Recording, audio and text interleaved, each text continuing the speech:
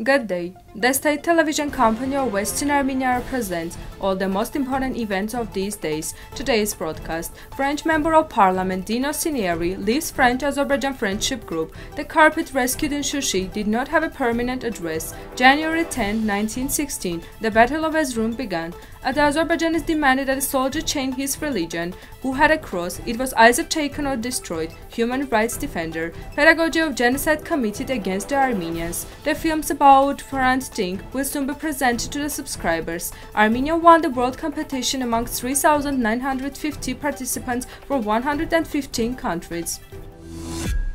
Speech by the Member of Parliament Dino Cinierii: Why Armenians celebrate Christmas and a great hope that this holiday of peace begins. I am horrified to see how Azerbaijan kills and tortures Armenian captives and civilians in the worst way, burning crosses on their shrines. These captives wear the cross as a tattoo, remaining true to their faith. This barbaric behavior is unbearable and does not correspond to the Member of State of Council of Europe and the regime operating with the framework of the Organization for Security and Cooperation in Europe. Having penetrated into Artsakh on September 27, 2020, Azerbaijan wanted us to believe that this is a simple territorial problem.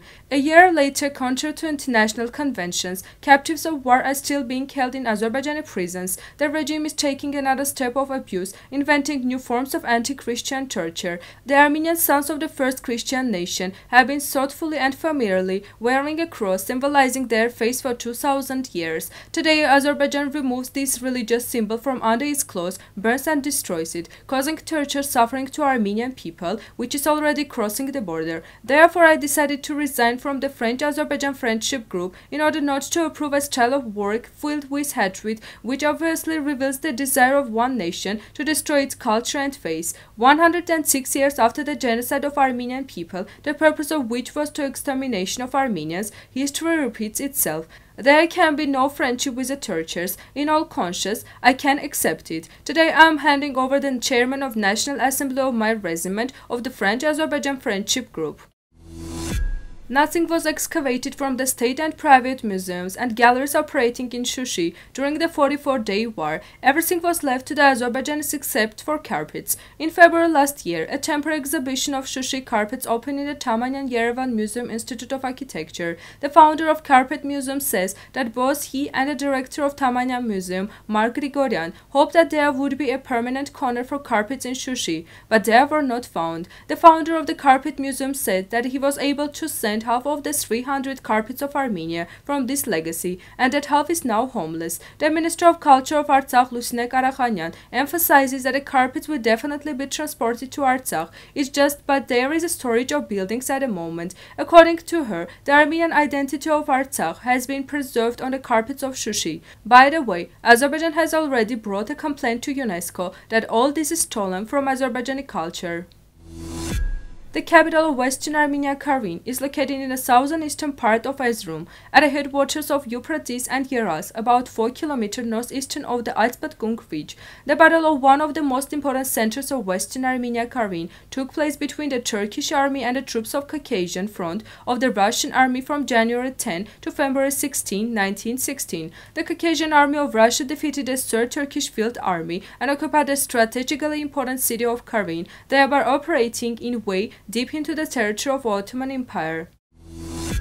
The fact that Azerbaijan developed a policy of hostility after the war testifies to new forms of torture against Armenian captives. Armenian Ombudsman Arman Tatoyan wrote about this on his Facebook page. For example, Azerbaijani employees demanded that an Armenian serviceman renounce Christianity and convert to Islam, that is to change his religion. When an Armenian serviceman refused to comply with the demand, his legs were burned, severely beaten, including the ones who had a cross. The cross was either taken away or destroyed. When our captives demanded to return the crosses, they were severely beaten or bullied. I am making this publication so that both our and international community know what the real situation is and what violations of rights are taking place, he wrote.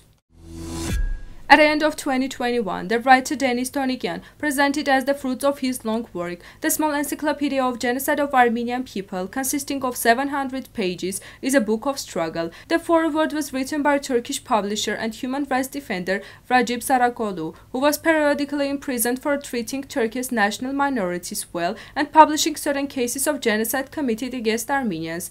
Thanks to well-documented research in terms of history, the author presents in detail the damaged young Turks, Kemalist epochs, and concludes their books with its current era. We want to remind you that January 19 is approaching, the day of official independence of Western Armenia, the 15th anniversary of the assassination of Hrant Dink, the founder of the chief editor of Agos Weekly, is approaching, in connection with which writer-director Umit Givang has made a film on which he had been working for a long time. An hour-long piece entitled Beyond Memory, a film for Hrant Dink, will be broadcast for the first time on the website of the Hrant Dink Foundation on January 13 at 8 p.m. The film will also be broadcast on the channels Umit Givarg, VMO, and YouTube channels. The film features some performances and words by Hrant Dink. According to director, Hrant's talent was his strong, influential, insightful, and evocative skills that made people doubt their beliefs, explore, learn, risk abandoning their own stereotypes, making decisions, and initiating new actions. In fact, Hrant was an honest person. A Canonist laureate in several international contests, Mariana Gevorkyan became the main winner of Global Cultural Initiative World Folk Vision contest in the category of Music of the People of the World, where she introduced the national instrument canon.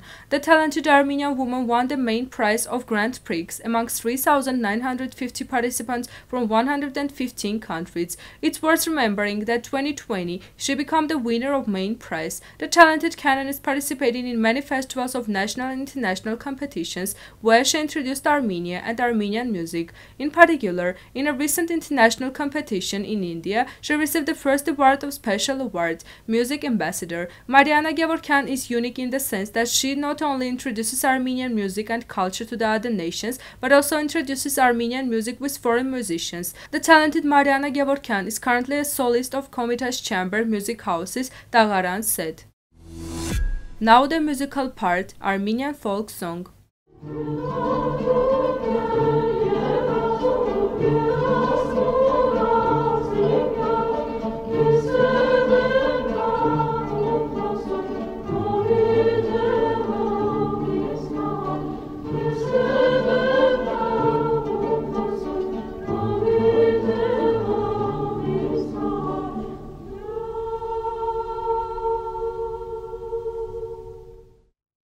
The full version of this video is available on Western Armenia's YouTube channel. This was all for today. Goodbye.